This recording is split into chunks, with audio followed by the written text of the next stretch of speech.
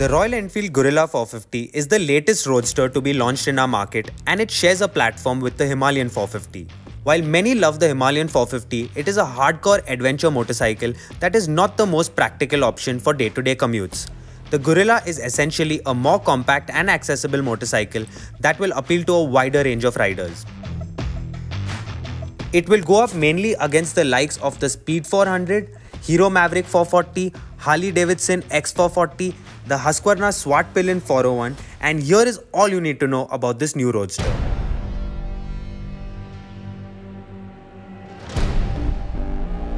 The Guerrilla 450 looks similar to the Hunter 350 from the front with a round headlight, fog gaiters, and a new rounded tank with an offset fuel cap. The rear section, on the other hand, looks very similar to that of the Himalayan 450 with the same exhaust and taillight integrated turn indicators.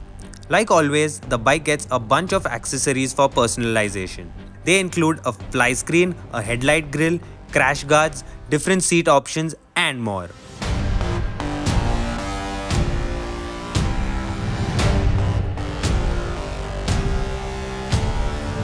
The Guerrilla is powered by the same 452cc liquid-cooled Sherpa engine which made its debut in the Himalayan 450. It makes the same 40 horsepower and 40 Nm. Although with a curb weight of 185 kg, it is 11 kg lighter than the Himalayan 450. This weight reduction has a lot to do with the fact that the Guerrilla has a much smaller 11-litre fuel tank compared to the large 17-litre tank on the Himalayan. Royal Enfield claims that the bike offers a mileage of 29.5 km per litre and should be able to do around 300 km on a full tank.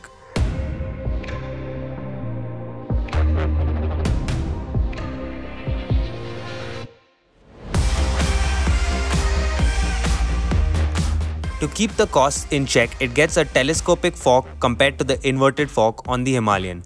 Meanwhile, the linked monoshock is the same as the one we see on the Himalayan. Since this is a roadster, the wheel travel at both ends is also obviously less than that of the Himalayan. It rides on a set of 17-inch alloy wheels wrapped in Seat Grip XL tires. With a slightly raised handlebar and mid-set foot pegs, it should offer an upright riding posture. The Guerrilla 450 is a more compact motorcycle than the Himalayan.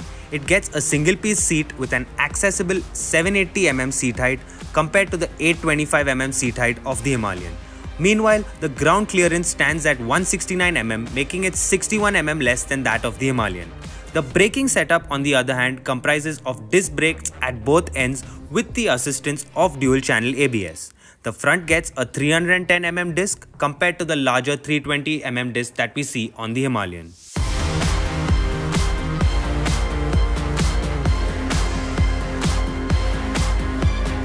The Guerrilla is available in three variants called Flash, Dash and Analog. The Flash and Dash variants get the same round TFT instrument console with Bluetooth connectivity and Google Maps navigation that we see on the Himalayan 450. The more affordable analog variant gets the instrument console from the Super Meteor 650, which consists of an analog speedometer with a digital inset to display other important information. The Tripper navigation pod will also be available separately for this variant. Additionally, there are 5 color schemes across the 3 variants to choose from.